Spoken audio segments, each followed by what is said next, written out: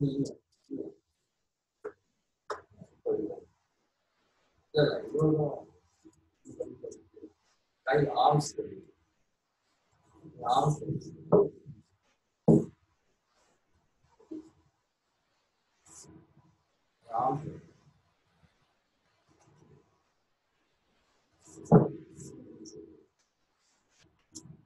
you bring it near? The suction. Can you bring it near? Can you bring the camera near? Zoom in under tripod.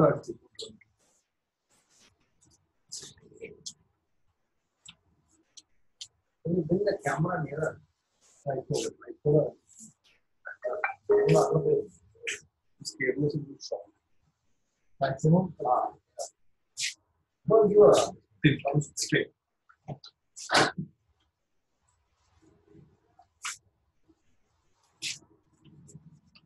zoom. This should not be.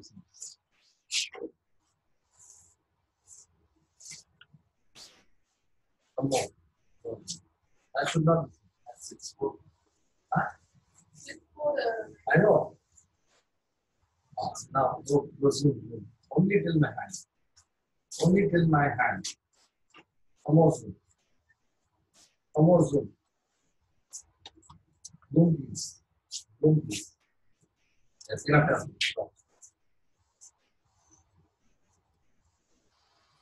Bring it to the center. Okay.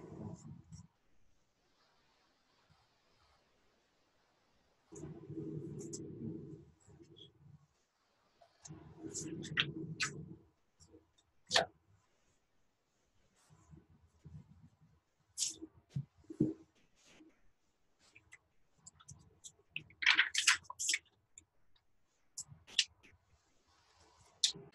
Volume. No volume. Can you see me clearly? You can't hear. One second. One second. Just one second, sir. We can hear you. One second. Just some sense. You're not able. Allow audio. Manoj sir, audio is muted. Sir, your audio is muted. Can you unmute your audio, please? Can you unmute your audio? Yeah, I'm unmuting. Is it okay? Yeah. Now it's perfect. I know it's right. Is there a lot of echo from my side? No. It's very clear. Very clear. Very clear. And can you hear me also clearly?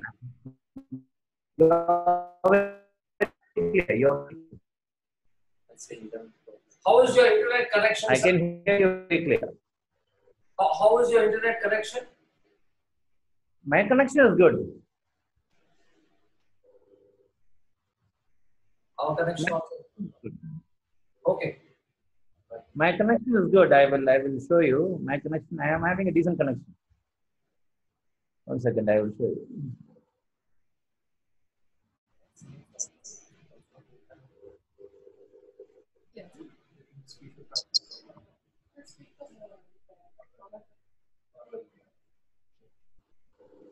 Can you see me? Can you see? Yeah. Can you see this? Yeah, looks good. Hello? The thing is, there's a little. See, I'm getting 50 years here. Yeah. This looks good. But the thing is, I don't know why the voice is slightly breaking. Your voice is slightly breaking. That's not a stable internet, sir. Just to stay. That internet is not a stable. Just Okay, sometimes some URL maybe. This connection is not stable. Manoj sir, This connection connection is not is stable. sending down, then up, then down. That's it. Oh. Okay, but how will this video play? Can you ask me? Sir, the IT people here are telling that your connection may not be very stable. That's why your voice is breaking. Can you please play a video? Just trial video. Can you share your I screen? just told you, no, my connection is showing me 50 Hello. MB. How much upload and how much download? Where is the device connected?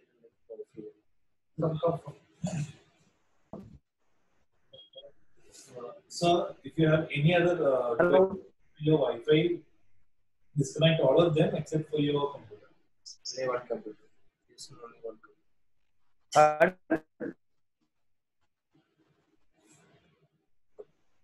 अरे यार इधर आओ ना इसको My wife. Side. yeah.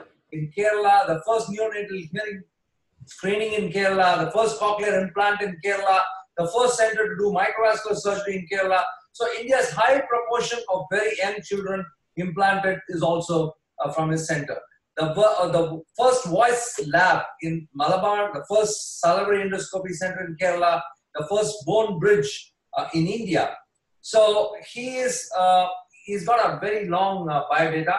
So I'm going to cut it short because basically Dr. Manoj, I know him as a person. He wants to his work to talk rather than we talking about him. He wants his work to talk, and you will see why we chose him as a legend. You will see during the lecture how he does it. To me, on a personal note, he's one of the best Stapes surgeons I've ever come across in the world. I've been traveling around the world, but he's one of the best. So we are going to know all about Stapes surgery today.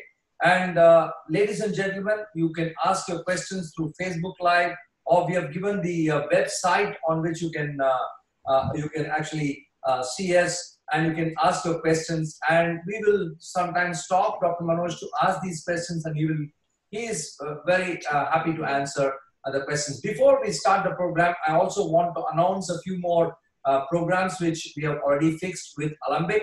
You know, Alembic is always meant for academics. There is nothing more than academics with Alembic and Royal Pearl. So we're going to do a program on 5th of January. That is 2019, the first program. And we dedicate this program to Professor Heinz Stamberger. So I just want to convey my deep, sorrow from my heart, bottom of my heart, because we heard that Professor Stamberger is no more with us. And actually, this program also is dedicated to that great gentleman, even though he's a rhinologist and this is an otology topic. But whatever we do today will be actually dedicated to Professor Stamberger. Actually, and we're doing a program on 5th just on Professor Stamberger. And we'll do one program on 19th January, mark your date, with Professor Mohan Kameshwaran, who is another leading otologist in the world, and he's going to talk on implantable hearing devices. This is on January 19th, Saturday night, live for you. Now we will straight away go on to the topic, Stapes surgery by Dr. Manoj Monika. Over to you, Dr. Manoj. The stage is all yours. Hello, can you hear me? Yes, we can hear you loud and clear. Okay, now good evening everyone. It's pretty late for many people, but for Janaki I think the day just begins. For people like us, we all work late nights. So it's glad to meet you. I just want to tell you that this is being viewed by various parts of the world. Sometimes in America it can be even morning, and there are people now from Mexico who have joined, and so we have Indonesians who are actually sitting through 1 o'clock and things like that. So there is no time frame here. So it's the world here watching you. It's like Freemasonry. The sun never sets. Okay. Now I'm glad to be joining here. And when Janaki told me this, I was a bit anxious because I've not spoken to audience who's not exactly friend. But it's a very new experience. So let's start off with this now. And like my dear friend Janaki said, I bow before Professor Stamberger, because he, I think, is a man who changed a lot of things in the end. I think he brought about a sea change in the way things did. And to imagine that at 74 is no longer with us, it made me sad the whole of yesterday. Anyway, so let's straight away go on to the screen share, shall we? Yeah, please. So I will be now sharing my screen with you, and I'll be running my presentation. So can you see the screen now? Yes, please. Yes.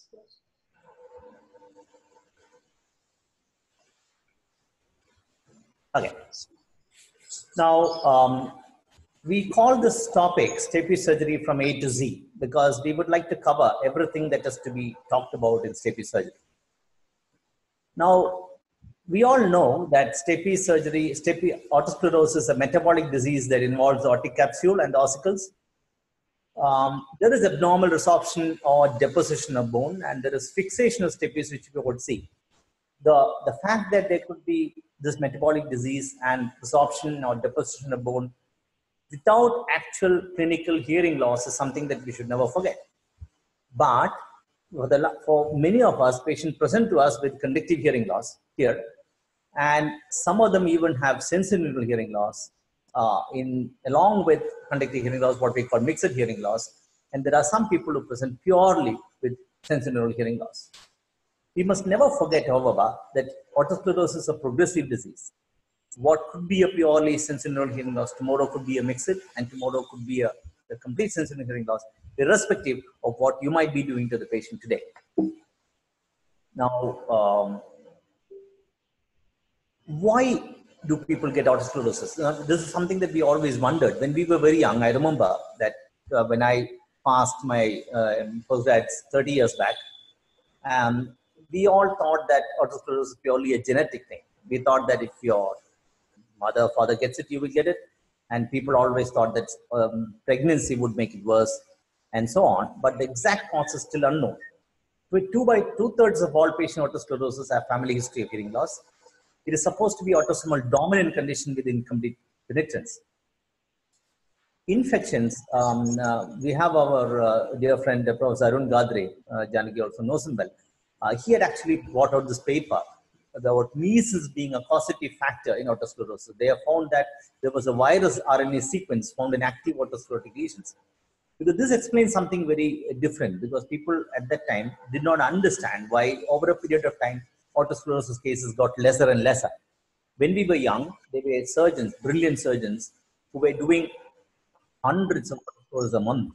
There was, in particular, there was a Lempert Hospital in Chennai, where the Professor Subramaniam used to do minimum 3 otosclerosis cases a day. And suddenly, over a period of time, this disappeared. People stopped having otosclerosis. I mean, you all wondered why. This probably explains it, because when you have something called a viral thing causing otosclerosis with vaccination going around all over the world, it is quite feasible that otosclerotic cases come down. There is also something called autoimmune, type 2 collagen, metabolic, and other endocrine disorders like Pages, which can cause stapes fixation. But I think for now, we will look at 2 major causes. One could be a genetic, a second could be the viral RNA thing. As for every disease, there are multiple treatment options. And whenever you have multiple treatment options, we know that nothing is actually the best. So there is medical treatment. We have many years have used sodium fluoride, but of course, over the past many years, we have never used it, at least me, not for the last 15 years, because we know that one, it probably doesn't change anything. Second, there are some undesirable side effects, so we don't use them. Bifosfolate of late has been touted as one of the methods in which we can stop the progression of otosclerosis. This is still something that has been explored. Personally, I have not used it, but there are people who have used it. We all know that for anybody with a hearing loss, hearing amplification is a good thing. So you can use hearing aids for otosclerosis. In fact, whenever a patient comes to you with otosclerotic hearing loss, one of the first things that you can tell him is that if you have a hearing loss, a hearing aid is probably the easiest thing for him to do. That is something that should never be forgotten. And of course, there is also surgery. Surgery, you can put them under 4 main headings. One of them was the old stapedectomy, which is a second in my list there, where you completely remove the stapes and you put in a process after putting in a fat or a vein plug. Now, the issue with stapedectomy, even though it worked brilliantly in many people. Dr. Manoj, can I stop you for a question, please? Oh, please. So, one of the participants wants to know, do you give sodium fluoride at all for otosclerosis? No, I did mention that I never give sodium fluoride. I have never given sodium fluoride for the last 15, 20 years. And I have not started giving bisphosphonates, even though I am still waiting for that particular thing. I am asking a few people how it is being done. There are some results, but one of the things that we don't get is we don't get this active otosclerotic foci. So I would still keep my my reservations on that. I don't use them, frankly. Okay, thank you. Please. Now, stapedectomy was something where I mentioned you remove the whole stapes. Now, what happened to people with stapedectomy was that they tended to have good hearing over a period of time. There was, of course, considerable dizziness. We had people who had surgery. I've seen personally some of the old staff was operating. Patient had severe dizziness after surgery. A lot of them tend to have good hearing. but there were a significant amount of people who tended to lose hearing over time. Which is why John Shea actually started off stepidotomy, where he actually said that you can make a small fenestra, put in a piston to the size of the fenestra, and you can close off that fenestra opening with a vein or fat or whatever. And by retaining most of the stapes foot plate and removing the superstructure, you would actually give far better results. And I think that was the single most important advancement in orthosclerotic surgery. People started doing surgery, we started having long-term good results, but they were still failures. We shall come to that later. There is, of course, bone conduction implants. For somebody who's got severe hearing loss and who's not willing for orthosclerotic surgery, or somebody who's too old, probably is unfit for surgery, you still have a bone conduction hearing aid, like the bone bridge or the Baha, or even a vibrant sound bridge put on the round window, could still give you conductive hearing part, amplify the conductive part of the ear, and give serviceable hearing to the patient. Cochlear hair implants have also been useful. Personally, I am operated on 7 patients with otosclerotic hearing loss, profound hissing, and cochlear implants are a miracle. For somebody who's had failed surgery, who has got profound hearing loss in both ears, who thinks that the world is at its end and cannot do anything more, cochlear implants give phenomenally good hearing to people. I have patients who talk to me over the phone to me. Now, these are the treatment options. Now, what has changed in surgery? In the 80s, it was very fashionable to do Stapes surgery. Stapes surgery was the, what do you call that, the Kohinoor, like my friend Suri says. It was a given to have vertigo. When, suppose they said that if you do a Stapes surgery properly, patient must be dizzy. And taste alteration was something that was a given, because you always cut the chorda. Stapedectomy was the rule. Vein interposition was used. Processes were pretty crude. They were made of wire, they were made of fat. Imaging was never used. We never thought about imaging because those days, one, CT scanning was not there. CT scans, even though they were of very poor resolution, there was a strict no to surgery in only hearing ear. People said that if you have one ear, there is one deaf, no one should touch the other ear. People also did not operate in severe mixed hearing loss. Lasers were uncommon, even though Perkins did develop it. Microdrill was unheard of. In fact, microdrill came after the laser. And processes were very crude. And hearing loss is something that was noted very often. People said that there was a very famous surgeon who used to tell people that you will hear for 30 years and then you will go deaf.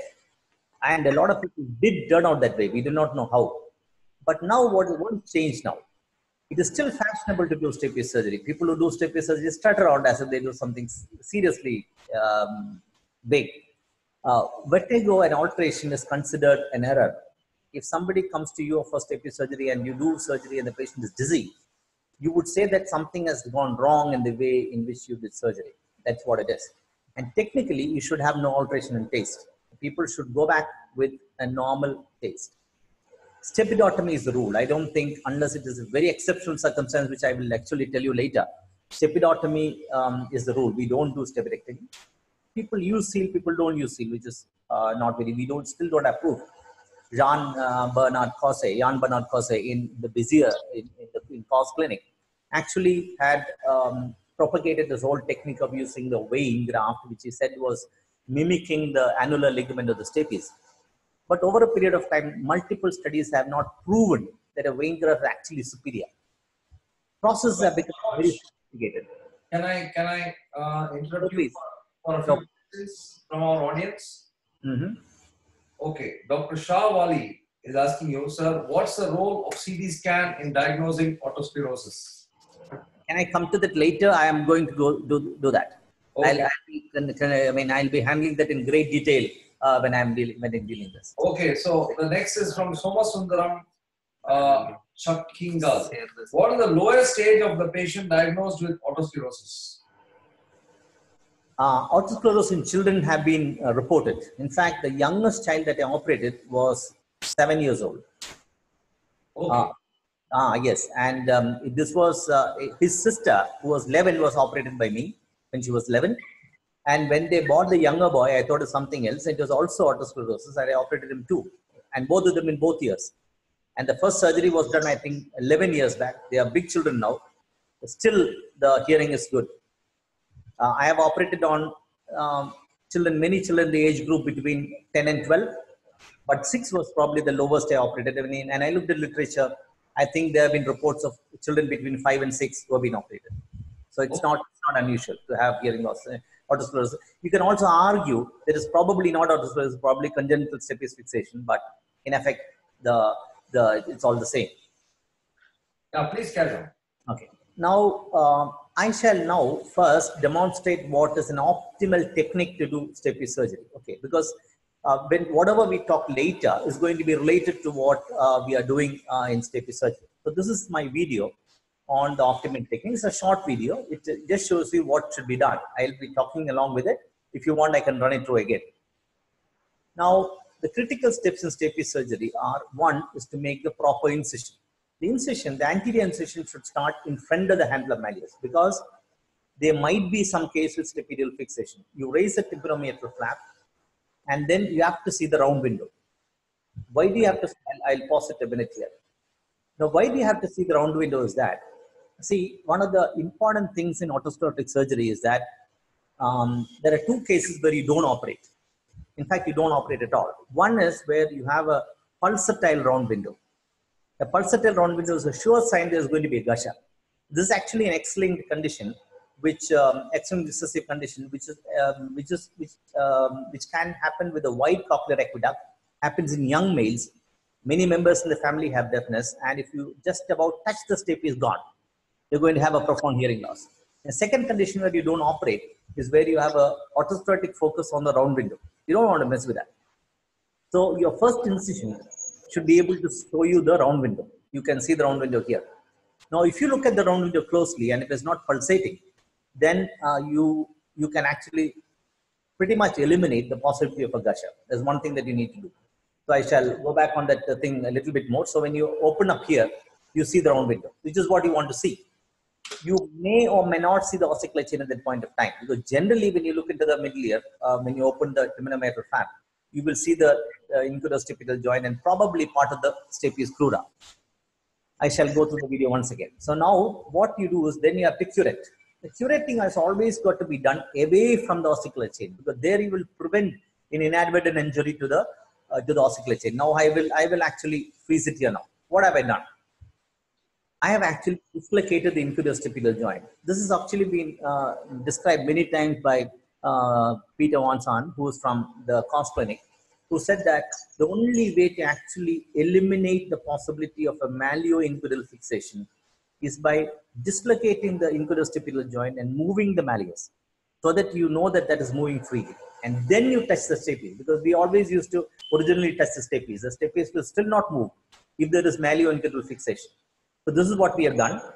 You can see it again. So I shall rewind a little bit more. So you take a small knife, cut the incudostapital joint, and then move the malleus. Can you see that? When you move the malleus, you will have the movement. And here, what you do is that you can actually reduce the posterior crura of the stapes. Now, the crura of the stapes limits your view of the round window. I'm sorry, the oval window.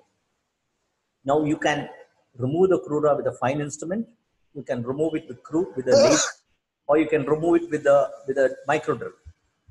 The advantages of removing are twofold. One is that you actually see the footplate very clearly. Second, you're weakening the crura. Here again, we are talking about a complication. I'll be talking about complication in this very slide.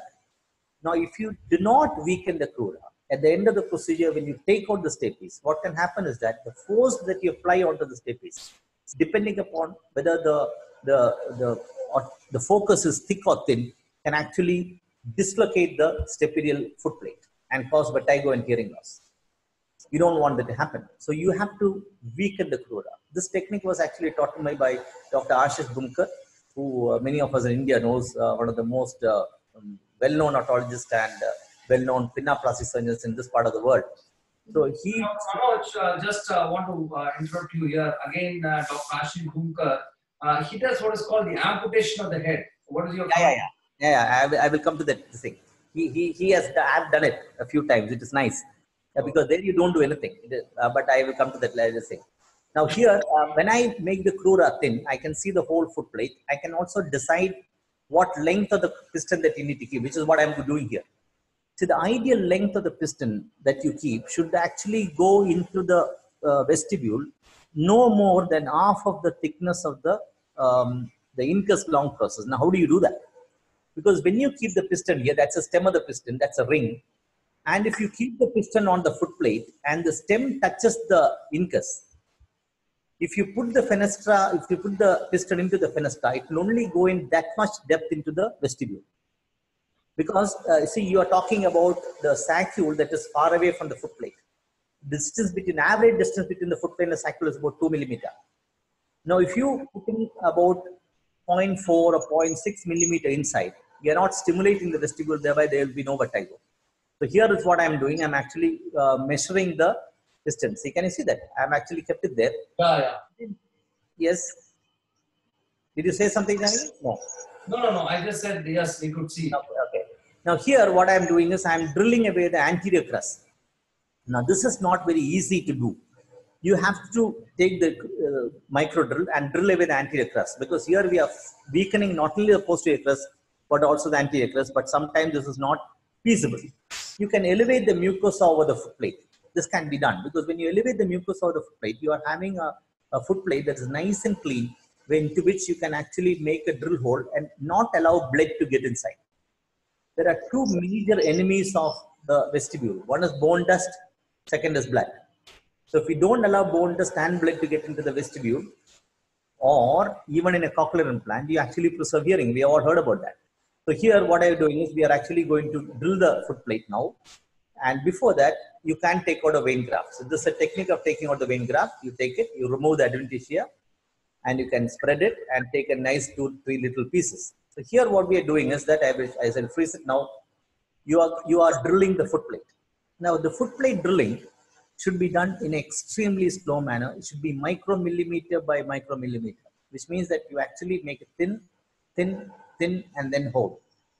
Now, one of the things that you do when you drill is that bone dust collects there.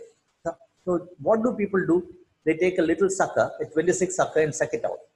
This is bad because you might have a little hole which you'll be sucking out, and then that will cause vertigo.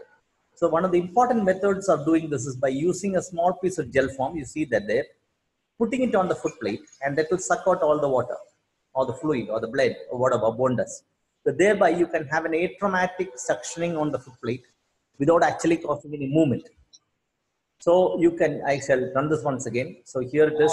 Can I stop for a few questions, please? Yeah, please. There is a doctor called Farooq A. Khan from Saudi Arabia who wants to ask a question to you. He says, Professor Manoj, we know stretching of cardia tympani nerve is more harmful than cutting it. Yes. What do you believe about it when it comes in your way? Yeah, it is absolutely important. See, the whole technique of chorda removal, which I shall, if time permits, I can show you later, is that when we actually are curating the bone, we actually curate the chorda canal. Now, what you see, the chorda that is seen here is not stretched. It is actually separated from its canal. So you should never ever stretch it, because I should show it to you at the end of this presentation. When you put the chorda back, it should never look stretched. If it is stretched, it is gone. So if at all you think that when the views, like for example, today's staphyrectomy was a very difficult one, very narrow canal, a very short incus. So I had to actually cut the chorda. So you can either cut the chorda or separate it, but never stretch it. I'm glad you brought that out, but we shall be talking about that later. So one more question from Dr. You don't mind taking questions, right, Dr.? Yeah, I'm fine. Okay, Dr. Minish Juvekar from Bombay. Oh. Hello, Dr. Manoj. Have in your experience seen a vein graft helps in reduction of postoperative giddiness? It's a great question. Okay, now let me tell you what I did. When in my first many years of doing surgery, I used a micro pick and fat and no vein graft. Now this was the time when there was a lot of giddiness happening. There were people with giddiness. There were people who had unsteadiness. This all happened. Then I switched over to the skeeter and the vein graft together. Now, when I started using the vein graft and the skeeter, patients stopped having these giddiness. Now, I did not know at that time which was a skeeter where I was weakening the foot plate and they were causing no trauma on the foot plate, or was it the vein graft that was causing less acoustic trauma. And then I met Dr. Anand from Bombay. So he told me that Manoj, in Juttlingen University, they don't use the vein graft. They just put it in. They, in fact, don't even seal it. So for many cases, I stopped using the vein graft. And I followed these patients up for many years. And I found that there was no real difference between these two people when you use the vein graft and don't use the vein graft. So, and when I started using the laser, which we will see later, I stopped the vein graft altogether. So right now, my vein graft use would be limited to situations where I have to remove a large part of the foot plate, or if I, in some case of revisions, when I take out the whole foot plate. So right now, no vein graft. So I don't think it really matters. I think what matters in preventing giddiness and postoperative was, I think, making a proper size fenestra and not causing a rocking movement on the foot plate. There's actually, yeah. Now what? See here, I'm making this drill. I am suctioning. I'm making the drill. I'm suctioning, and then you have this nice round hole, and I keep the vein graft over there. This is the whole technique, and then you put the piston into the fenestra, and then hook it onto the incus. Can I see that? This should be one. Beautiful. Now see, the technique should be like this. It should go into the vestibule onto the incus, not onto the incus into the vestibule. Okay, now I will rewind it a little bit better. Okay, now see, you have seen this vein, the chorda here. The chorda looks absolutely normal. I shall show this once again. Now the chorda is now being repositioned and looks normal. If it looks stretched, it is gone. The Stapes chorda can be removed or cannot be removed. Now there are some people who just fracture it and now it will lie on the promontory. There are some people who remove it. But removing and not removing, I don't think it really matters a lot. But I have had one case where when I had fractured, the somehow had come back and then fused again. So after that, I always remove it. So, and then we will close the wound and we will see the small vein graft which doesn't have to be closed. So that's a video on autosclerosis. This is a general base video to tell you how to prevent complications. So once again, chorda injury should not be there. You should not have a tympanic membrane tear. You should prevent a gusher by anticipating it up front. You should not operate on somebody with a fixed round window, autosclerotic focus on round window. We should not cause movement on the foot plate. We should make the fenestra exact middle of the stapes of foot plate, because anything anterior might cause dizziness, anything posterior might have poorer hearing. So the ideal thing should be middle. How do you know it's a middle? Only when you see the whole foot plate. So which means that if you remove the posterior crust, you see the whole foot plate, then you can decide where to make the fenestra. You should not put too long a piston, which will cause dizziness. Too short a piston, that will cause piriform leak. So that is why you have to measure. And then you can, by putting it first into the chorda, into the vestibule, and then onto the incus, will prevent dislocation of the incus, because that you are doing it under vision. And then by closing the flap and ensuring that there is no tear, because a post-operative chronic otitis media is something that you and I don't want. Now there are many kinds of pistons available. Now you have these fluoroplastic pistons, which I use most of the time. I use these titanium pistons also. Now there was a period of time where I used only titanium pistons. I think it was for about 3 years. I did only titanium pistons. The Kurus soft clip that you see here, brilliant pistons. And then I try to compare what I'm seeing with a titanium piston vis-a-vis a fluoroplastic piston. I found out that there was actually no difference, because I stopped that and then started doing the fluoroplastic again, because there was no short-term improvement in the cells in between those two. And then after 3 years, did again audiograms to find out whether there was any change between these two. I agreed 3 years is too short. So there's actually no difference. So right now my protocol is to use a fluoroplastic piston here most of the time. Use a titanium only when I find a very thin incus or a very thick incus. Because when you have a very thin incus or very thick incus, you can actually damage it by using a piston which could not sit completely on it, or could actually move and then cause necrosis or incus long process. So if I have somebody with a thinned out incus or somebody with too thick incus, I use the titanium clip. I use nitinol also. So that this is a nitinol processes where you can put it there, and using a shot of laser, you can make it shrink, which means you don't need to crimp it. But due to the extreme cost, I don't use it anymore. Now about diameter. What diameter would you use in Stapes surgery? There have been a lot of studies. You can see that Shabana in 1999, Fish in 1982, Silverstein in 1998. And they all did a lot of these studies and found out that there was significant better closure in the 0.6 millimeter group. A lot of Stapes surgeons use a 0.4 millimeter because it's easier to manipulate.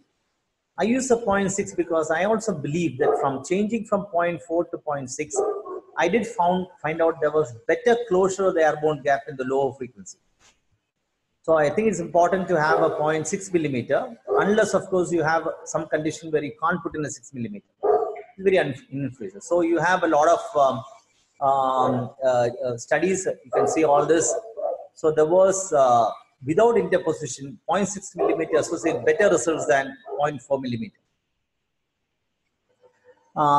Now, there have been very good surgeons who still use 0.4 millimeter, but they all say that if you use a 0.4 millimeter, it's better to use a vein interposition. 0.6 millimeter, you don't have to. This is again debatable. Now, one of the reasons why I started using 0.6 was because of this. Now, we get a lot of patients like this. Can you see this? Severe mixed stenosis. Pardon? It's clearly seen. Can you see it? Yeah, very clearly seen. Pardon? It's very clearly seen. It's very clearly seen. Oh, very clearly seen. So now you can see these people have about 95 dB low frequency and about 70 dB high frequency loss on both sides. When I was using the 0.4 millimeter piston here, I never got these overclosures in this group. So I think that is one of the main reasons why I shifted over from a 0.4 to a 0.6. Now here you can see that this patient has been shifted from 90 dB hearing loss to 50 dB hearing loss, better than the higher frequency, which means that technically this patient who is not a hearing aid candidate becomes a hearing aid candidate. Now this is something that is important when you do Stapes surgery. You can also see that over a period of time, these are patients who have been operated. This is 1 year later, this is 2 years later, and 17 to 18, the hearing improves and improves till it becomes preoperatively, it is 63 and 67, and 2 years after surgery is 23 and 20, which is what we need to see in otosclerosis surgery. See, if you want to have good hearing, what do you need? You need to have 30 dB in at least 1 year, or you should have 40 dB in both years. This is the type of hearing that you need to avoid a hearing aid use. So this is exactly why we do surgery. Now somebody asked me about CT scan. Now there is indeed two things about CT scan. One is that you need to know the CT scan to find out if there is cochlear otosclerosis. Second, you need to know to find out how thick the foot plate is. And third, you need to do a CT scan to find out if it is something else other than otosclerosis. Now we shall be dealing with all of them as time goes by. Now this is a Simmons and Fanning grading system for otosclerosis. What you see here, 0 is when there is no otosclerotic foci. Grade 1, when there is only this foot plate is actually thickened, and you can see thickening here in the foot plate. And 2A, 2B, and 2C is when the cochlea is involved. 2A is when only the basal turn is involved. You can see the basal turn involved, the middle turn apical turn is free. 2B is when the middle turn and apical turn is partly involved, and 2C when there is complete involvement. And grade 3 when there is complete opacification of the whole cochlea, when you get what is called this pericochlear lucency, so the double halo sign, which is a telltale sign of cochlear otosclerosis. Now, when you operate a cochlear implant on these patients, you should use an implant that is not stimulating the facial nerve, which runs like that here. So if you have an implant, a full banded electrode, in this case, this bone is so spongy that every time the patient hears something, the facial nerve will twitch. So this is one reason. Now, how does imaging influence surgery? This is what you do. See, this is what you do. If there is speed discrimination is less than 30, you go directly to cochlear implantation. Don't worry. This is for advanced otosclerosis. So if there is 30 to 50%, you do a CT scan. If it is type, you see if it is type 2C or 3. If it is no, the airborne gap is more than 30, you go for stapedectomy. If the airborne gap is less than 30, you go for cochlear implant. Whereas type 2C or 3, you go directly to cochlear implantation. If the speed discrimination between 50 to 70, you do a CT scan, do a CT scan, and then same thing, there is no types 2C or 3, airborne gap more than 30, you do staperectomy. And if it is not more than 30, you do a hearing aid. So the arm between whether you do a hearing aid or a cochlear implant or just CA alone depends upon speed discrimination. So this is how imaging would influence your decision making, whether you give a hearing aid, whether you give a staperectomy or a cochlear implantation in those cases where there is far advanced otosclerosis. I do agree that to do a CT scan just to find out every case of otosclerosis is actually a bit of an overkill. But there are a lot of people who use it. Now, we use a lot of tools for staperectomy. One is the micro drill. You have two major kinds of micro. There are plenty, but there is one, the most used one. This is the Zomed Skeeter. This is a Bean Air Auto tool. Both of them are brilliant. They are equally good, I would say, except that the Bean Air drill tips are much more expensive, but they say they can use it many times. Skeeter's tips are fantastic, very light, but they are technically only meant for single use. So, but we do use it for 4 times after plasma sterilization. But if you want to be using your drill bits for a longer period of time, you go for them. But if you want a little bit better precision, you go for these. The one advantage of using the Skeeter is that most of you have a debrider at home, the Medtronic, which can be fixed onto the Medtronic debrider. Now, I shall show you a small video how the Skeeter is used. Can you see this is a very thick foot plate, yellow colored foot plate, and the Skeeter can go there again and again and again. This takes many minutes. You can see how long we do, and then keep on drilling and drilling and drilling till it thins out. So this could never have been done without a Skeeter. So you can take a hand pick and make out a drill hole. This will be like making a burr hole in the skull, which will be just there. But whereas a Skeeter, it will thin out the entire foot plate, and then you can make a fenestra exactly where you want. And this thing can never be done with any other instrument, not even a laser. If you want to have a very thick foot plate, if you thin it out completely, and you want to fashion your fenestra exactly where you want, you need a Skeeter. Now, laser can eliminate many dangers. What is the purpose of using a laser? One is that laser can eliminate bleeding during cutting the tendon. It can prevent rocking of the stapes during movement of stapes superstructure. It can prevent fracture of the foot plate, and it will prevent excess mobilization of the incus. Now, there is also a comparison between the slide should have been before that. There is staperectomy and stapedotomy, and they say that there is no statistical difference between two groups. Now, I shall show you how we do a laser stapedotomy. So, this is a patient with the 43 years mixed hearing loss. You do the same steps as the other one. The chorda is not retracted. Can you see that? The chorda is kept there. The laser is used to get away the tendon. Then you look at the fenestra, make that hole. One shot. That's all you need. And put in the piston. Like I mentioned earlier, no vein graft. So the laser, when you use a laser, it makes one, here I'm using a small fat graft, but you don't even have to use it at times. Now the laser, the advantages of laser is that most of the troubles that are coming to you when you're a learner surgeon is eliminated. My friend Erwin Officials was telling me that in their university in Netherlands, when they compared the results of trainee surgeons vis-a-vis the experienced surgeons using laser, there was not so much a difference. Because when you have somebody training, the damages happen when you dislocate the foot plate, when you make too deep a fenestra or too superficial a fenestra. All these things are eliminated by using the laser. But then if you ask me whether it is worthwhile buying an expensive equipment to do a stapes surgery, I mean, it's your take. It all depends upon what your surgical load is.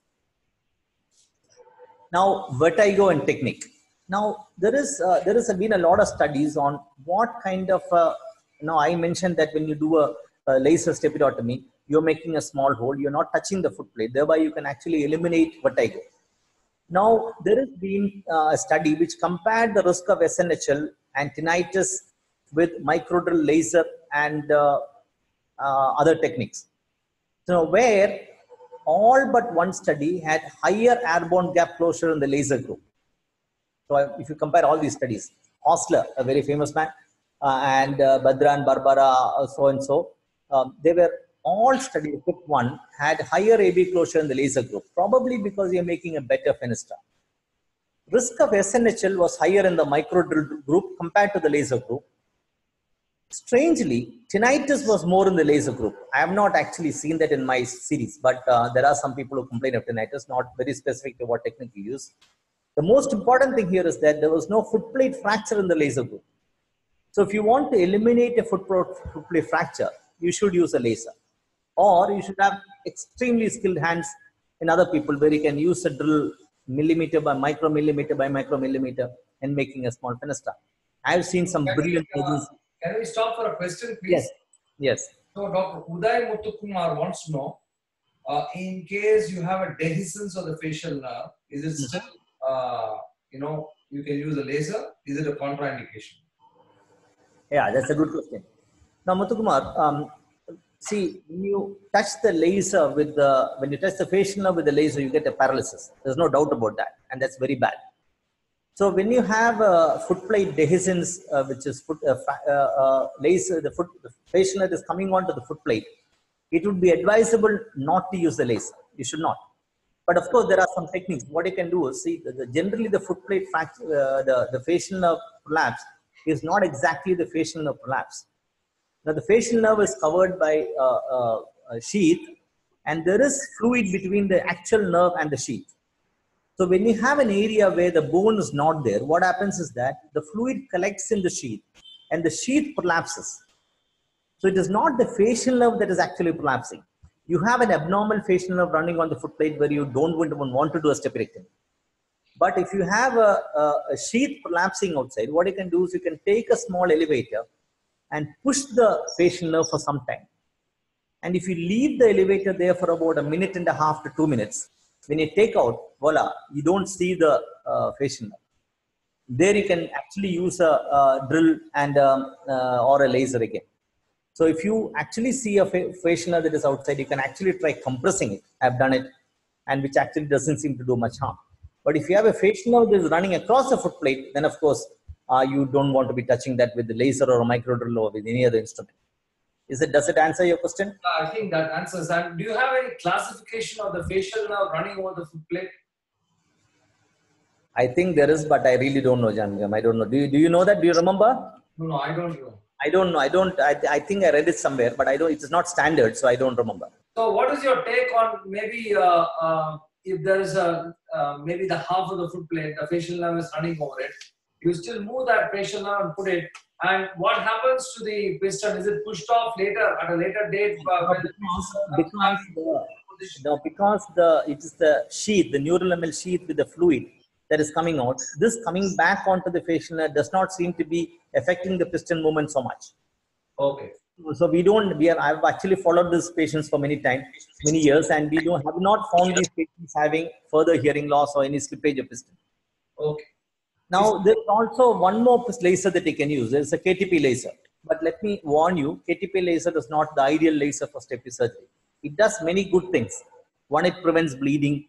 It is fantastic for bleeding, but it is actually causing a lot of heat. So some of my first cases that I did with KTP laser ended up with temporary facial weakness, cerebral. But they all recovered, luckily. So this is what you do with the KTP laser. With the same technique, you are elevating the flap and you're seeing the crura after curating. The two corners being separated. You can use the laser with the touch technique. You can vaporize the posterior crust completely. It's all done with the laser. You can vaporize the foot plate vessels. And over that, you can make a fenestra with the skeeter. So this is done to reduce blood. So if you have somebody with a blood vessel running across the foot plate, a CO2 laser will mess it up, because CO2 laser does not have so much of blood sealing capacity like a KTP laser, unless it is a big. I have a question, Dr. Manoj. Yes. If you find vessels over the foot plate and you don't have a laser, so what do you recommend for these people? I mentioned in my old the first video that I showed, you can elevate the mucosa off it. But it bleeds a lot, right? So for a long time. You have to elevate the mucosa very. Soaked gel foam, do you recommend? Adrenaline soaked gel form should be kept, but you must understand that adrenaline is very autotoxic. So if you are, after you keep adrenaline and you remove it, it's important that you actually put a little bit of saline and try to suck it off to make sure that no adrenaline remains there. Because adrenaline going into the foot plate could be pretty traumatic. So if you're keeping adrenaline over the foot plate to stop the bleeding, which I do sometimes, at the end of the procedure, what I do is I apply a few drops of normal saline and then suck it off to make sure that adrenaline doesn't remove on the foot plate, remain on the foot plate, which is very important. Okay. And now, so that's a KTP. Now here, okay, this is a repeat slide. Now there are conditions where you use a micro drill along with the laser. So this is what I said earlier. So here is a patient with a transcanal approach using endolent speculum because a narrow canal. So elevating this thing, the chorda has been separated, and you're seeing a thick vascular foot plate. Can you see that? It is very thick. This is what Janaki mentioned. Can you see that? White and blood vessels running over it. It looks like a sebaceous or something. It is so thick. Now here, what you can do is you can. You are actually using the laser and then actually thinning it out, using the drill again to smoothen it out. Can you see that? So first you have to use a laser to make it avascular, then you have to blue line it, and once it is blue line, keep the laser again and make a hole. So that's what you do. So you can, that's what it is. So you can actually use this. Here I'm using a Kurz piston because the incus, look, there's a revision case. The drum was sitting on the incus long process. So here the incus was thinned out. So I used a Kurz processes, and I also used a small piece of tracheal perichondrium because I did not want the drum to go sit back on the incus and on the processes, because it is a case which had a timbrioplasty operated and where they found out that there was orthostatic focus and did not do anything on the table. So here is this is where you can use a laser, heater, laser again to combine these two techniques to give good results. So we have a couple of questions, Dr. Manoj. Can we take it? Oh yes. Dr. Rajesh Chowdhury wants to know, sir, if the diameter of the vestibular aqueduct is more than 2 millimeters in CT scan, yes, should we do staphylectomy or not? Now, an enlarged vestibular aqueduct is what you're talking about. Now, you must understand that whenever there's an enlarged vestibular aqueduct, the airborne gap that you see is not an airborne gap. Sorry, I'll stop this video. The airborne gap that you see is not an actual airborne gap. The airborne gap is actually a third window effect. So if you find an enlarged vestibular aqueduct, never do staphylectomy. Don't do it. Because if you do it, what will happen? You will create a leak, a perilum fistula, and profound hearing loss. And you should understand that this airborne gap that you see is actually not going to be, it's not an airborne gap at all. Because day before yesterday, I operated a cochlear implant patient who was actually diagnosed to have a mixed hearing loss. The patient has bone conduction thresholds, bone conduction curve at 50, air conduction at 90, and the speed discrimination in the aided bone conduction mode of 0. How does it happen? It happens because the air conduction that you see in the airborne gap that you see in somebody with a third window, like a Mondini dysplasia, and this particular case was a Mondini, a wide vestibular aqueduct, is not actually an airborne gap at all. So this is again one of the reasons why some people say that you have to image all autosclerosis, but because the proportion of that is so low, and because I do not agree that you should subject somebody to imaging which causes some 600 X-rays worth of radiation just to find out these rare incidents not warranted. But I would definitely do CT scanning when, suppose somebody comes to me with unilateral autosclerosis, unilateral conductive hearing loss, I will always do a CT scan. Somebody comes to me says that my brother had Stapes surgery and he became profoundly deaf, I will think that there is possibly a third window. I will do it. If my audiometric thresholds are disproportionate to the speech audiogram, if I find that somebody with a 50 dB conductive hearing loss or 50 dB mixed hearing loss has got a speech discrimination of 40%, I would think there's something wrong. So here's where I will do imaging to find out. And like you asked, if at all you have a wide vestibular aqueduct, you will definitely not go and do staphylectomy in this case, simply not worth it. Is that okay? Yeah, that's perfect. A few more questions. The people are actually pouring in. There are so many viewers, and really a great lecture you're giving.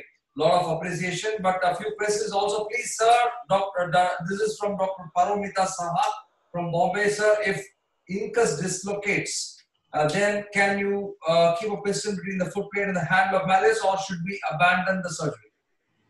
Paramita, you're preempting my next slide. Oh, okay, okay. That is good. I think she mind reads. Okay, whatever. Now this is I'm going to talk about what is happening. I mean, that's her answer is the next slide. Okay, please carry on. If you actually dislocate an incus accidentally during surgery, I mean, I also mentioned during my initial critical steps videos that when you curate away from the ossicular chain, it's highly unlikely that you will dislocate the incus, but dislocation can happen. One of the main reasons why dislocations happen is because people don't use a good curette. One of the first imported instruments that I ever bought was a curette made by Carl Stoss for stepidotomy. I now have multiple. I have spigelenthitis, I have other things, but these instruments are worth their weight in gold. If you have a good curette, you will not damage the incus. But imagine that you have damaged. Now, what would you want to do at that point of time? You can do two things. One, you can leave it there, just leave it there, and go in back again 3 or 4 months later and see if it has refixed back onto the incus, onto the malleus. And if you think it's pretty stable, you can go ahead and do it. But what generally happens is once you dislocate it, becomes ankylosed, so it doesn't work very well. So one of the things, if you are familiar with the technique that I'm doing next, if you can do a maliovestibular prosthesis, I think that is the best thing that you can do for this particular patient by taking out the incus and putting in a maliovestibular prosthesis, because a loose incus is a danger. You know what can happen? This loose incus, you'll put in a foot plate, piston into the foot plate. Over a period of time, the incus will start sinking. And when it sinks, it will go into the vestibule. And I have seen one particular patient, which is terrible. I saw this patient with his notes that mentioned that incus had dislocated, somebody put in a piston, and then became profoundly deaf 4 years later.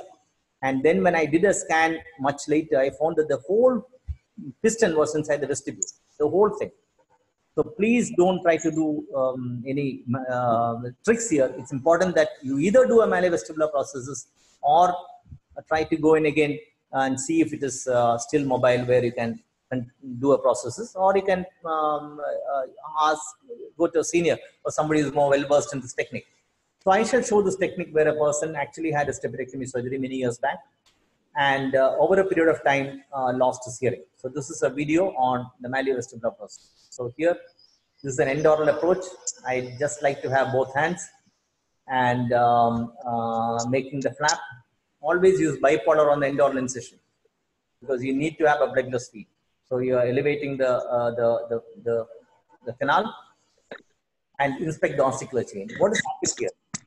So this is what I want you to see. So you can see that the ossicular chain, the incus is nearly cut across. Can you see that?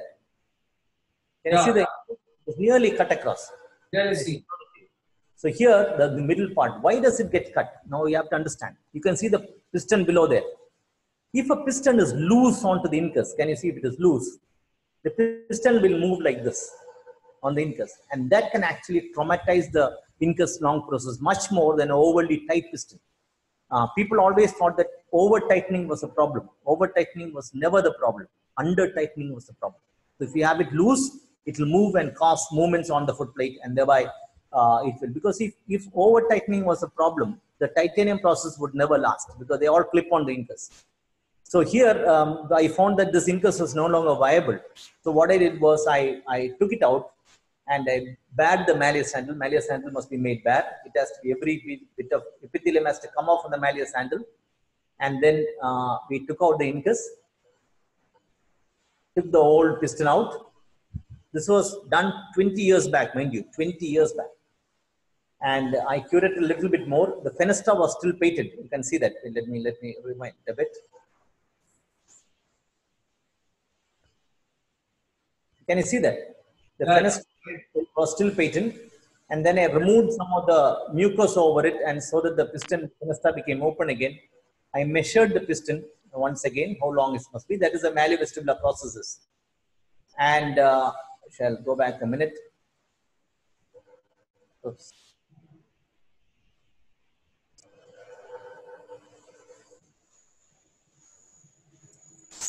See here, you have a clip and you have a ball and socket joint here. So you can actually put it onto the malleus and adjust the ball and socket joint in such a way that it goes into the vestibule. So here, you are seeing this being adjusted, and that is being clipped onto the malleus, and the ball and socket joint goes into the vestibule. Can you see that? That's how it is. It goes into the fenestra there. So this is a brilliant process, because if you do it properly, you can have really good airborne gap closure with this process. I shall show you some results later on. Let you close.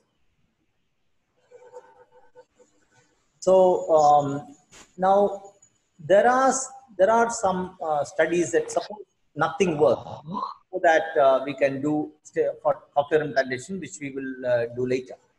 Now, why do Stapes surgeries fail? They fail because of poor visualization, inadequate training, less attention to detail, and rare but unknown factors. Now, what do you do when things don't go so well? You have to prepare yourself for the worst, and I shall show you something.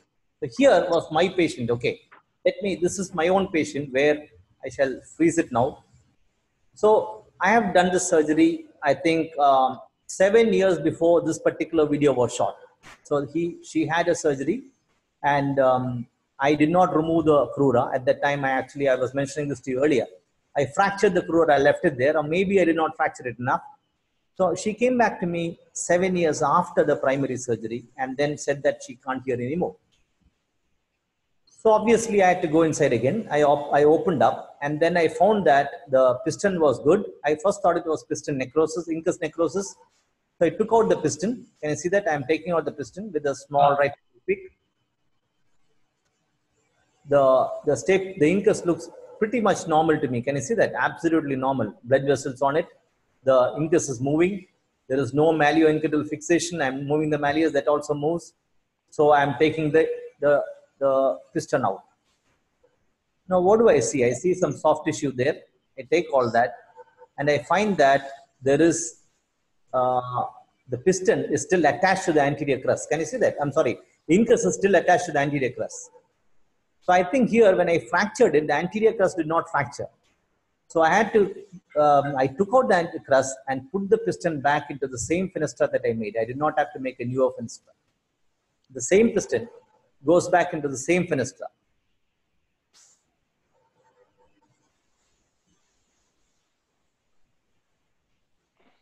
So you can snap it back onto the incus. Can you see that? You can actually snap it back. So here what I have done is I have not actually opened the piston, because if you open it, because it's an old piston, the elasticity may not be there. So I've actually taken the same piston, put it there, and with a right angle pick, snapped it back onto the incus non process, where it stays there. So it's the same piston in the same fenestra. The only thing missing now was the anterior crus. Now here you can see this video. So this is a patient who had this is a young lady with autosclerosis. Can you see a reasonably good result when I did stupidotomy for her in 2001. In 4 years, the conductive hearing loss returned. When we decided to go back in 12 years later, this is what I found.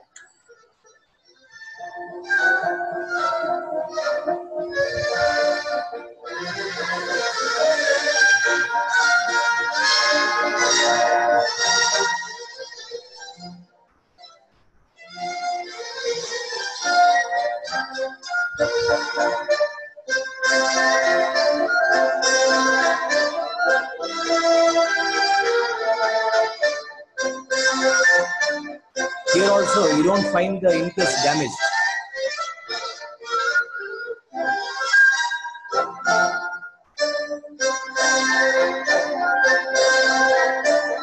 That's a soft tissue that I kept there for a seal earlier.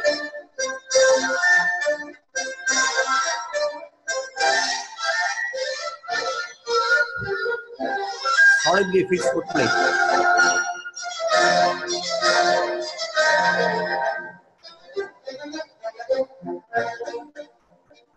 What I've done is I'm taking the skeeter and making the whole foot plate thin. Like I mentioned earlier, I'm using the gel form to suck the blood. measured the thickness and then made the hole bigger.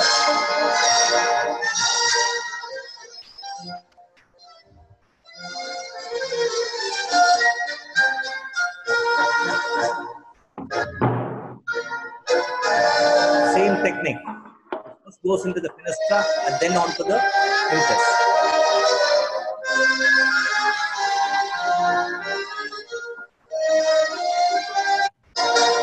So this is what it is. After revision stepedotomy, you can see the hearing improvement. Close to 30 dB from 50 dB. Now here is another patient who had Stapes surgery. There was a lot of difficulty in visualization, and the patient was sent to me. And some of the good things that you should do.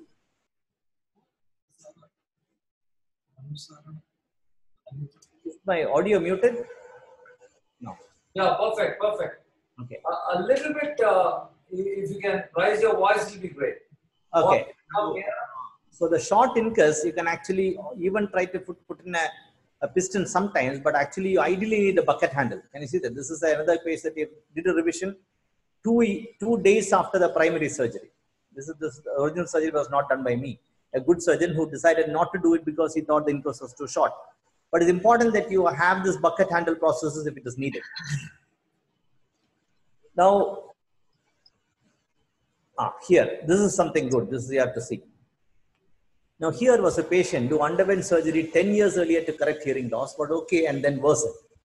So I thought it must be some tympanoplasty that was done. So I went inside, and when I opened that ear, I found that there was incus. It was between the malleus and the stapes. Can you see that here?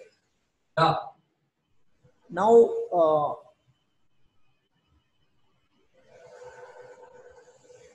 okay. Now here, when I took out this incus, the incus was nice. When I took out that, the malleus was good, and it was fine. The malleus was all right, and the stapes was completely fixed.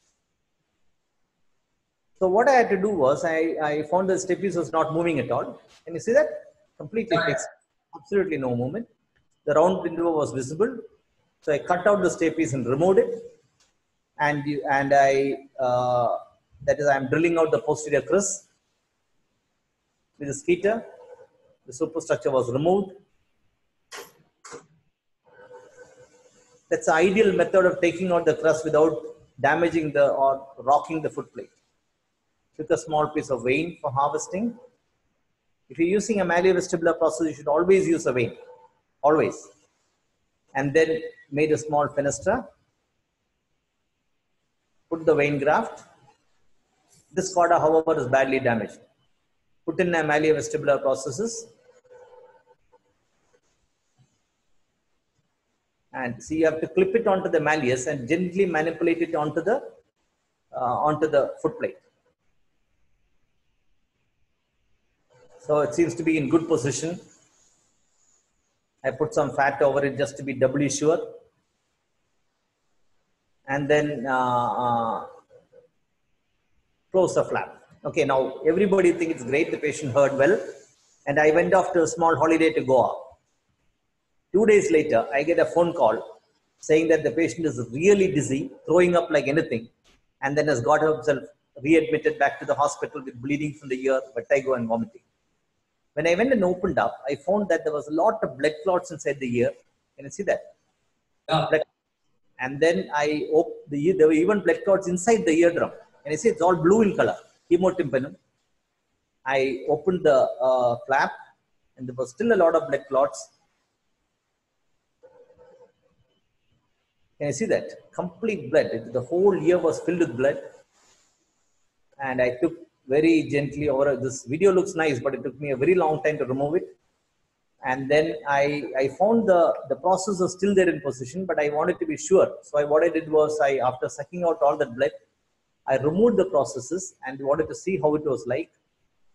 I removed the fat that was kept there just a few days back, took out the processes, and repositioned it back. I just wanted to be sure the process is really, with all the blood, it should not have gone outside. So that is how you manipulate it back into the vestibule. There. And I also tested the movement. You can see the rounded door reflex there. Yeah. And closed it with a little piece of tragal cartilage as a support. And everything was well. Now here, we did a post-op. That's a first revision stapedotomy that was done for something done many years back. And this was after the second surgery. Sorry, that got a bit mixed up. The tragal pericardium. What was the reason for the bleeding? I'll tell you that. So this is a re-revision. Next time that I did, I left again after 2 days. It's a second post-operative vertigo, and the hearing was really good after the second surgery. This is 3 months after the second surgery. Now, I wanted to find out what happened, why the patient had bleeding. So we did the auditing of this case. We found out that who took what, who did what. We actually found out that there was a new nurse who actually mixed the xylocaine and adrenaline that day. She actually, when we infiltrate, we use xylocaine with adrenaline, right? We mix it 1 in 100,000. There was this girl who actually put a whole vial of adrenaline inside that. Oh. So it is possibly rebound bleeding from too much of adrenaline. And when I went back into the anesthesia records, we also found that the patient had severe tachycardia during surgery. It must have been adrenaline. I think the whole thing points out to one fact that after that incident, I never let anyone mix my own adrenaline unless it's somebody that I know, my doctors. Because this was a clear reason why if you put too much of any drug, it can cause trouble. So this patient would have had a completely normal post-operative period, saved me my holiday as well as a lot of heartache if that adrenaline was right. So this is definitely because of excess adrenaline. Now, there is another case where, see, there is a patient who had an osteoplasty with that, and then when they did surgery, they found out that there was something wrong, and they did a procedure whereby they tried to interpose something between a necrosed incus. See, can you see that? And it actually was a fixed foot plate, which they didn't realize at the time. And here is one of the application for a Kurz processor. See here, with a necrosed incus, you can still put a clip onto the remaining part of the necrosed incus. The clip actually stays there. And this patient, the surgery is now done 2 years back, and the hearing is still stable. I put a small piece of fascia over it and close it. Just an example of what to do. Now, somebody asked me about foot plate fractures. Now, this was a patient who actually had a surgery at another place, a good surgeon, who actually called me immediately after surgery. He said that, sir, I have done this surgery to staphyrectomy, the foot plate fractured, there's some CSF, the pedal leak, what shall I do? I told him, you can actually close it off now with a graft, with a fascia graft. Don't do anything. You can go back in later after maybe 6-7 months. And then if there is still a trouble, you can actually do I mean, if there's no leak, you can do a stapedotomy. So that's what he did. He actually sealed it off and then was afraid to open it again. So he sent it back to me. I should show you what happened.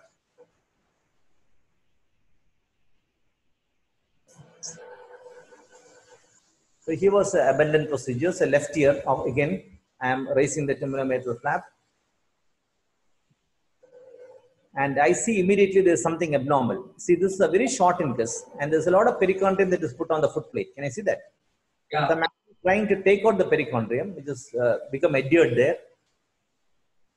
So later I realized that it was a mistake to ask him to put perichondrium. It should have been some fat. It would have been easier to take off. So I took some time to take out. You can see how abnormal the incus is. I took out the perichondrium. It was actually very difficult to take it out. And then found that there was a fracture and leak. Can you see the perineum leaking? Yeah. So here is what I did. I actually took out some vein graft, prepared a vein, and wanted to do a laser of make a hole. But whatever happened, I still could not make a proper hole. So what I did was I took out the whole foot plate. Got the whole foot plate. Can you see the whole foot plate? Kept the graft over it, and over the graft applied a standard processes. This was tense. I actually was worried because I didn't have a small hole to go into. I wanted to put it exactly where I wanted. I had to do it very, very slowly.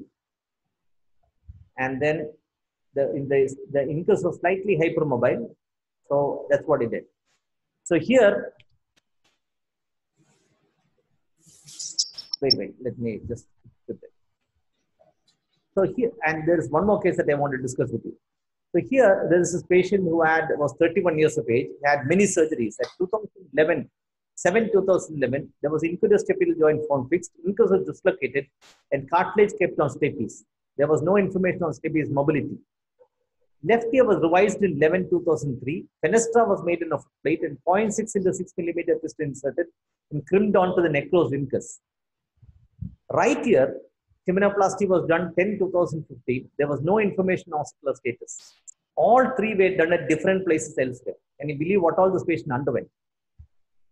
Now this patient comes to me, and then what my plan was to stop using the hearing aid in 1 year and use there was a lot of external otitis, left endoral exploratory tenotomy with revision stepidotomy, choremalleovestibular processes under GA. This was my plan. So we did the surgery and look at the hearing improvement in the left ear. So you will think that, man, what a great result. Dr. Manoj operated and hearing improved from 90 dB to 45 dB. Brilliant. But the things did not happen that way. I tell you what happened. On the 16th of June 2017, I put a malleovestibular processes on the left ear. I used a skeeter and carbon dioxide laser and put an MVP. The hearing deteriorated to 68 dB, left ear. Now, that was it. I told him that we'll wait for 6 months and see. So he came back to me in December. In December 2017, I again operated. I put a left transcanal re-revision stepidotomy. I took that out. There was more bone obliteration. I drilled using skeeter and put in a malleovestibular process. The hearing went back to 72. It is a month after I did the surgery. So here we have a patient who had a failed surgery, multiple surgery, already 3 surgeries done. I do one, hearing reduces. I do the second, hearing reduces even further. I am completely in a fix. I do not know what to do. I tell this patient that, see, listen, this is only so much I can do. Let us tie a bone bridge or a cochlear implant. He tells me one important thing. He says, doc, both times you operated, I heard a little bit for the first few days and then it deteriorated. Maybe that you did something, you did not do something enough. So I'm willing to risk it by making you operate on me 1 second. Look at the trust that patients give you. He's already had 3 surgeries. He's already had 2 surgeries from me, 5, and wants me to operate on a 6th time.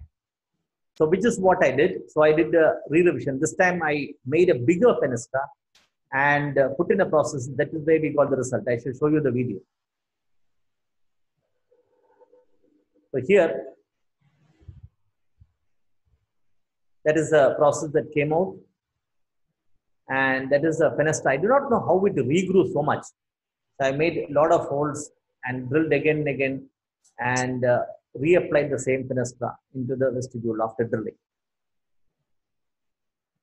So there's a question, Dr. Manoj. Can we have a question?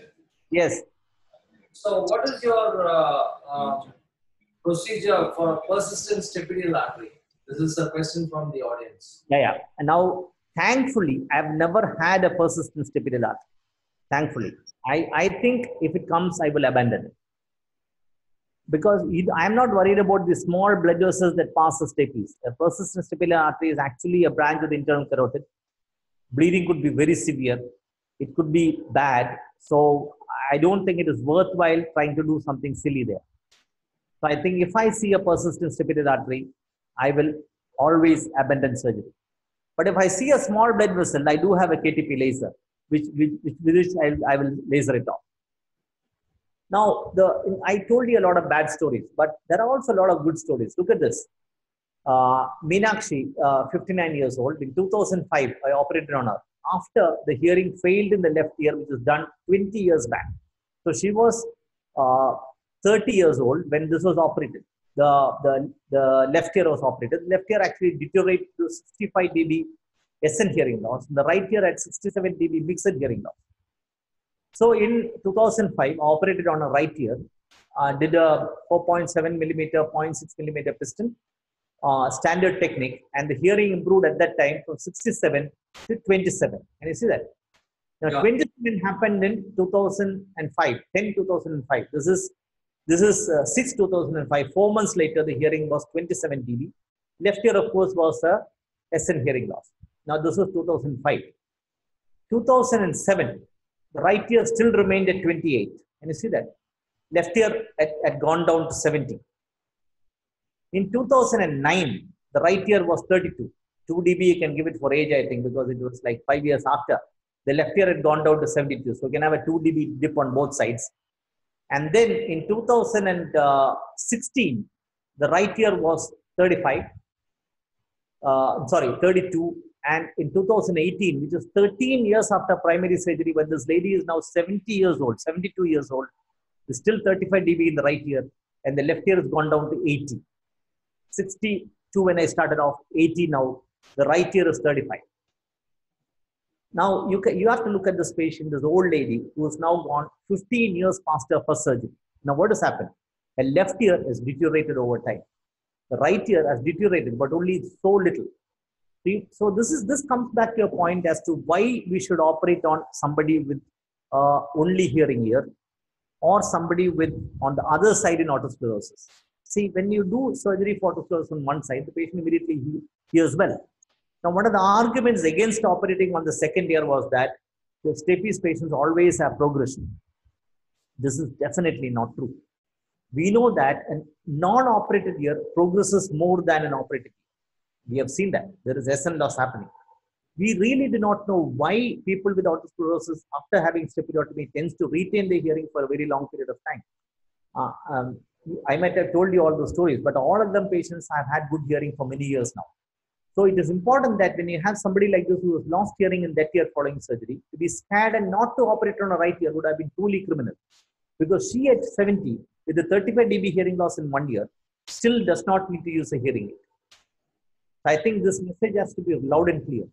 Otosclerosis surgery should not be done if there is a grievous problem, an impending gusher, a stapedial artery, an abnormal facial nerve running on the stapes foot plate, a completely obliterated round window. No.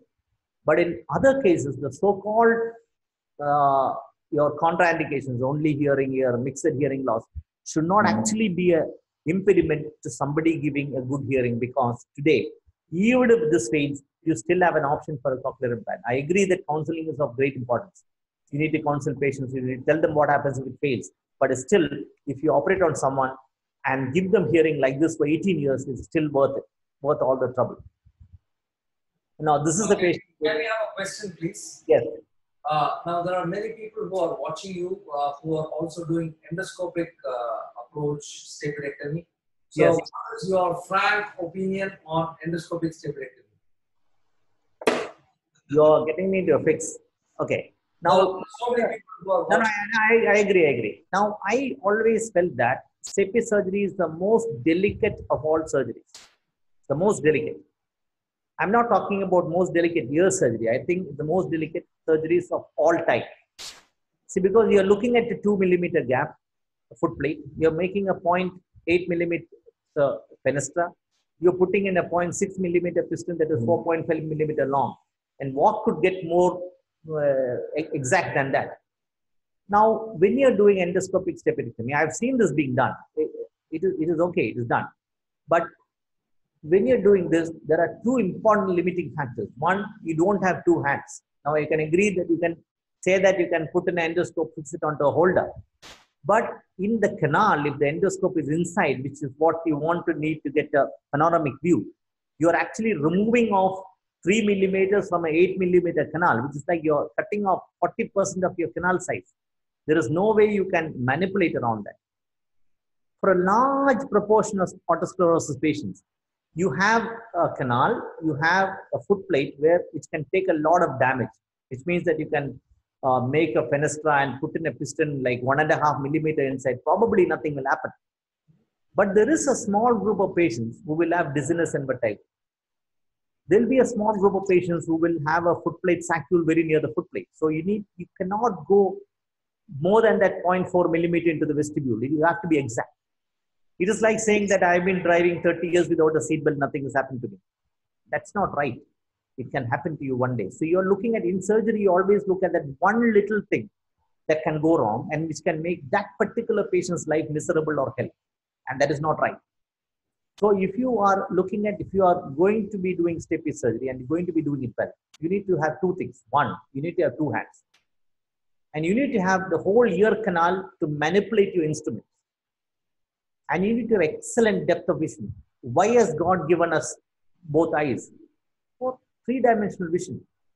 And however good an endoscope may be, if you look at that 0.4 millimeter, 0.5 millimeter thing, no endoscope can give you that much of access. Janaki Raman here is a fantastic endoscopic surgeon, but I think he would completely agree with me in saying that the precision level required for Stapes process going into the vestibule is beyond the capability of an endoscope. Yeah. I think it is there. So, you are now being very diplomatic, bringing me into the whole picture. Actually, your clear message is that, endoscopic staphylectomy is not a very great thing to do. It makes me afraid. It makes me afraid. No. So I'm not bringing into it, Janaki. I'm just saying that you can only compare a person with great skill to application in a surgery that requires big skill. Okay. Now, I can't compare somebody who's been doing endoscopic ear surgery for 3 years and compare to me doing staphylectomy for 28 years. It is not fair. It's not fair at all. I'm not bringing into it for diplomacy. I'm only comparing you because I'm only comparing someone who can work around the carotid, who can take stuff like that. I'm only comparing people like that. I can't compare somebody who's a novice endoscopic surgeon and then compare him to me. It is not fair at all. Maybe we need more studies, a single surgeon doing endoscopic versus microscopic, and then maybe we may get an answer to this. Yeah. That's probably the right way to do. But I still feel that, I agree that endoscopic ear surgery has got its roles. I also do use endoscope when I do cholesteatoma surgery. You can see into cavities that you have not seen before. You can see areas behind bone. But I still believe that endoscopic ear surgery is there to stay. It has got its role. But staphylectomy, I would be very, very, very cautious. Similarly, cochlear implants, I don't think it works. Okay. Now, cochlear otosclerosis is something that you can pick up by these two lines. Can you see that? So if you have somebody with a basal turn and you see a second basal turn, this is called the pericochlear lucency sign of cochlear otosclerosis. We went through this again. So when you have something like this, you can actually do a cochlear implantation where this is the bone that you are drilling posterior tympanotomy, and you can see how, let me freeze it there. So this is the round window area that we have drilled. Can you see that? Now this is something that you never see in a normal cochlear implant. Never.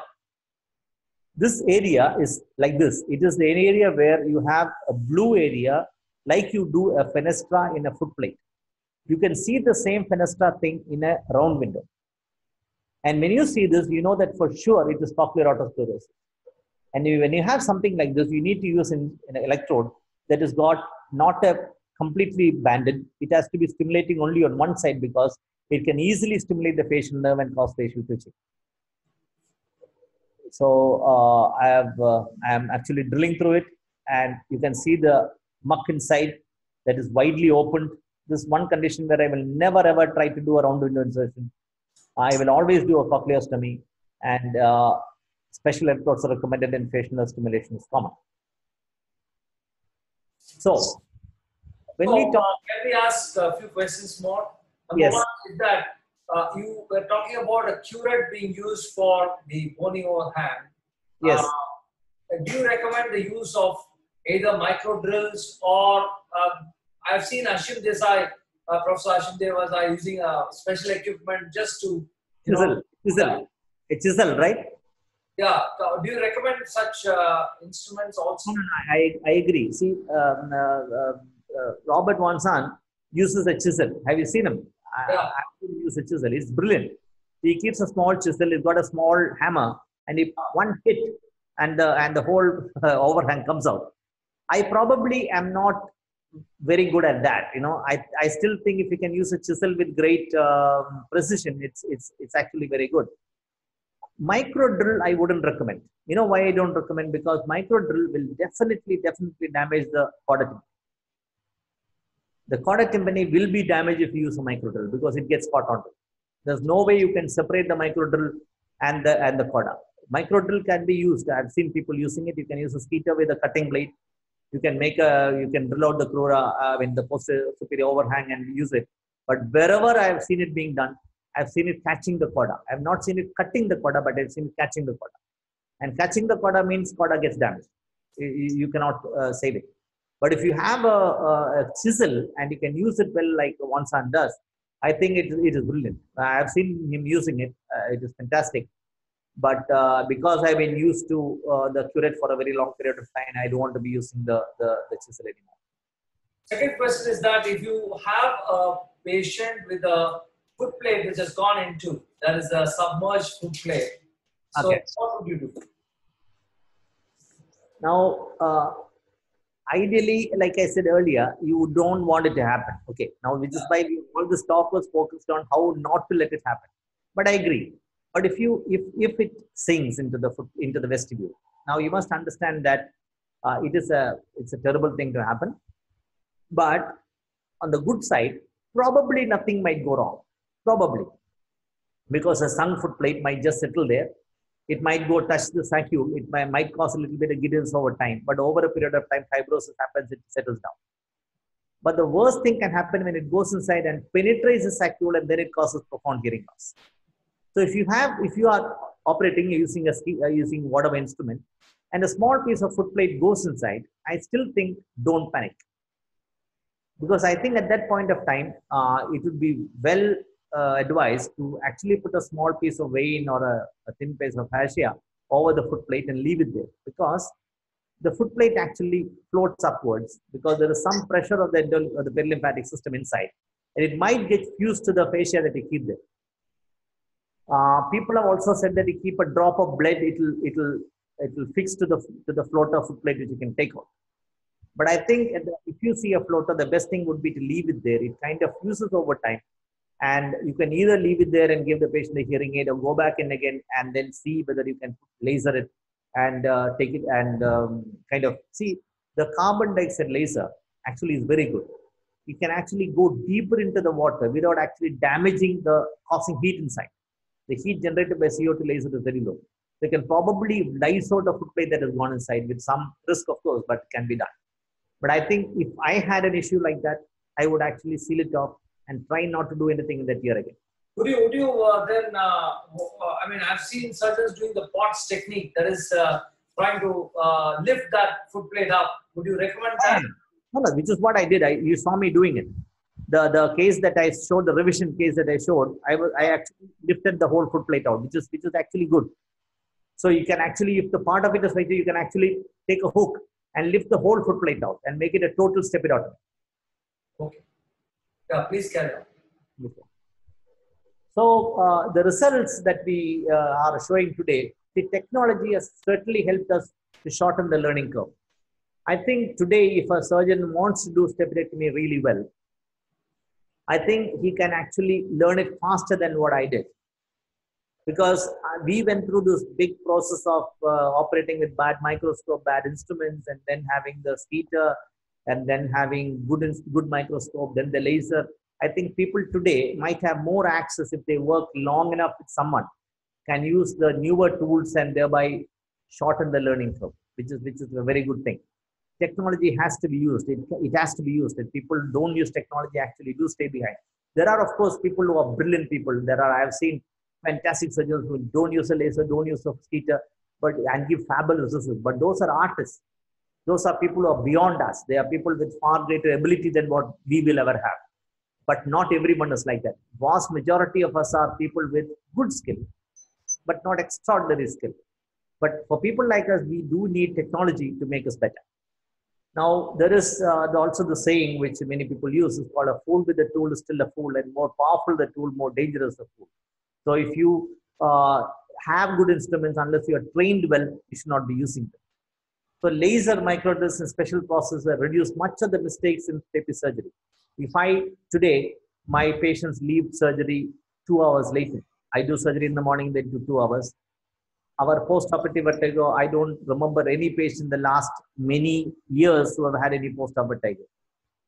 There have been a rare patient having postoperative SM hearing loss, delayed.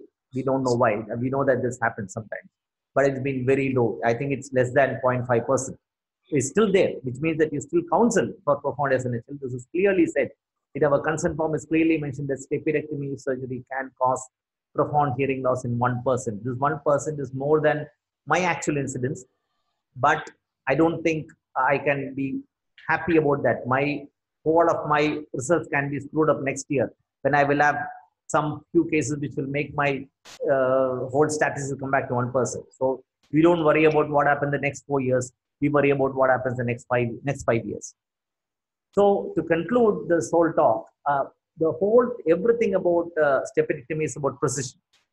You have to be prepared for the complete unexpected. Sometimes you go inside, you don't find the meniscus properly, you find an abnormal facial nerve, you find an ossified foot plate, you find a big artery, you find a floater, you find a possible glusher. Revision surgery is for the more experienced. We should know which surgeries to do, which surgeries you should not do. I don't think that anybody should be saying that don't do any step, you send it to everyone. If you are good enough, if you can handle the ossicleplasties well, you should be able to do staphyrectomy. See, the learning curve towards ear surgery is like this.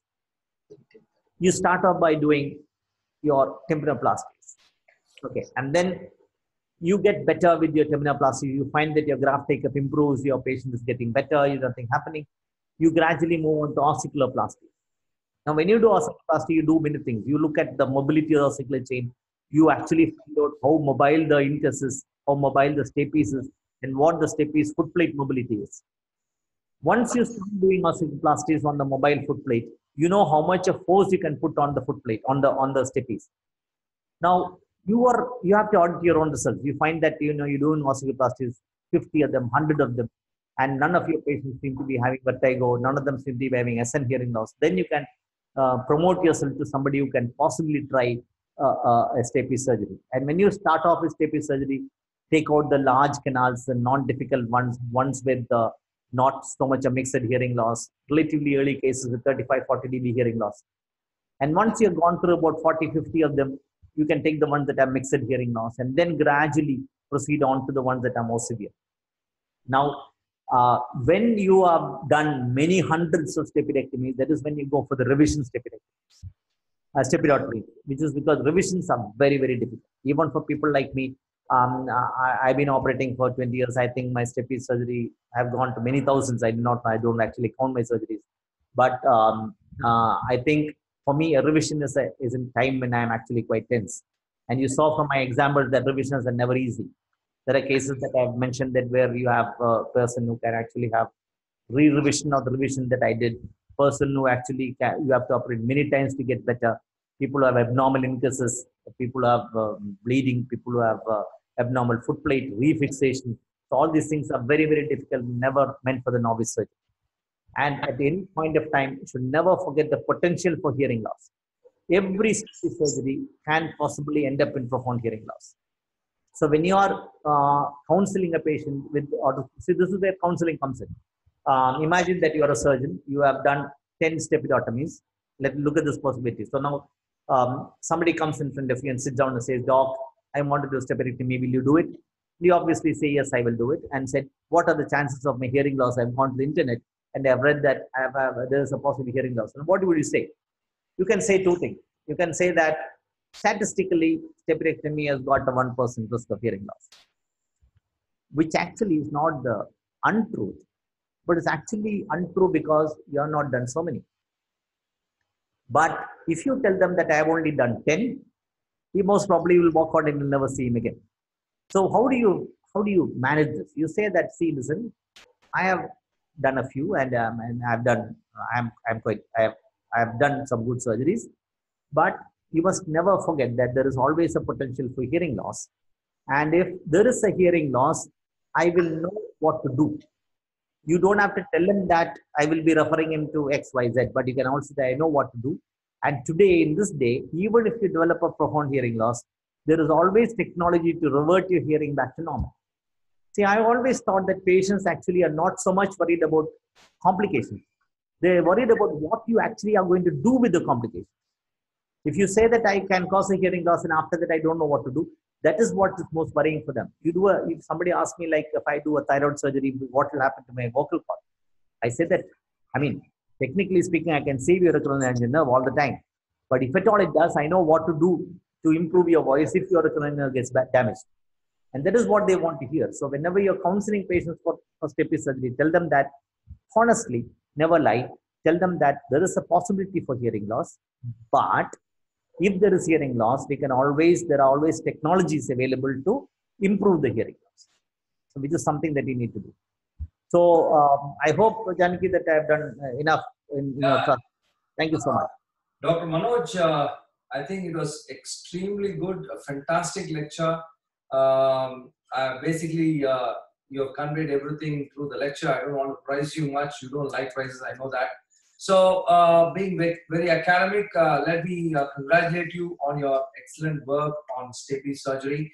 And I hope the audience, we've actually, to tell you some statistics, we have actually got a huge number of audience who have seen you from all over the world. Can you stop the screen share, please? Can you stop the screen share? Yeah. We've had a huge number of people who have watched you from all over the world, like just to name some countries, South Africa, and then we've had a lot of Middle East countries, Mexico, Canada, America, and then this side, Indonesia. And I have the names of all those. I'll give you the exact statistics of how many people saw you. Maybe more than 3,000 or 4,000 people. So actually, these programs are done purely on the basis of academics, and I hope that the people who have seen it would have massively benefited from your vast experience on Stapes surgery. So thank you very much, Dr. Manoj. And just to remind the audience that we have one more. Just want to tell that this is actually a dedication to the Professor Stamberger, who passed away.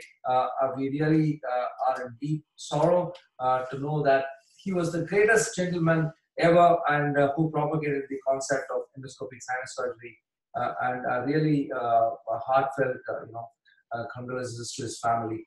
And also want to tell you that 5th January we have a program just dedicated to Professor Stamberger. I will try to bring in a lot of people. I'm going to talk with Professor Sethi tomorrow, who have all moved in close contact with Professor Stamberger. And I want to do a program just to dedicate it to him. And also we have one program on implantable hearing devices by Professor Mohan Kameshwaran. He's given a provisional date on January 19th. So thank you, Alembic. I know you're very, very, very academic, and thank you, Dr. Manoj, and thank you all for being with us. Have a good night, and God bless you all. Thank you so much, Janaki. I would never have done it without you, and thanks again, Alembic. Thank you so much. I hope it went off without any major hazards. Absolutely fantastic. Fantastic. So I just want to congratulate you on 2 things. Of course, I have to tell you, because one thing is your follow, the kind of records which you have maintained. This is actually one thing which all the juniors should actually see, how meticulous he has been on his audiogram charts over the years. So that is one point, very important carry home point. And number 2 is his clarity of thought and his quality of surgeries. So I think these are the 2 most important carry home messages. Very crystal clear images, no ambiguity, and very, very nicely done, Dr. Manoj. Big congratulations to you. Thank you. Thank you so much, Janaki. Thank you so much. Really appreciate it. Thank you. Bye-bye. Bye-bye. Good night.